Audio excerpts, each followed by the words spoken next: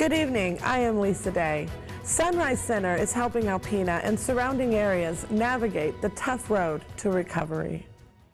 Fundraise Center here in Alpena is a treatment and recovery center for individuals impacted by substance use disorders and co-occurring conditions. So we are a 41-bed residential treatment facility, and we also provide outpatient treatment, case management, and peer recovery coaching support to support individuals as they're navigating their journey through recovery from substance use disorders. Can you just explain to me a little bit why it is so important to have a center like this in a community like Alpena? Absolutely. So Fundraise Center is the only residential treatment facility in Northeast Michigan. It is very important to have a safe, recovery supportive treatment environment so that people can get the support they need to begin their recovery journey and start their healing process. We are very excited to be breaking ground next month on a brand new treatment and recovery facility to replace our existing structure.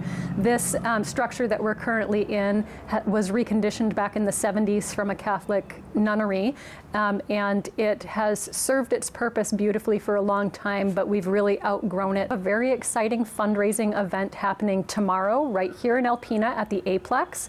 Doors open at 5:30 for VIP admissions. We've been partnering with the Vivero Industries and have brought in a national rock band, Josey Scott's Saliva. Raffle ticket sales for a trip to Florida for two. Wow. We have, it is a family-friendly event, so we're excited. Come down. Kids' entrance is free, so adults can buy their general admission or VIP admission tickets, and your kids will come and be able to enjoy the fun with you for free. It is a sober event space, so there will not be substances on site, so everyone can feel safe to come, enjoy this show, and help us raise funds to bring our fundraising efforts up closer to the $1 million left that we need to raise.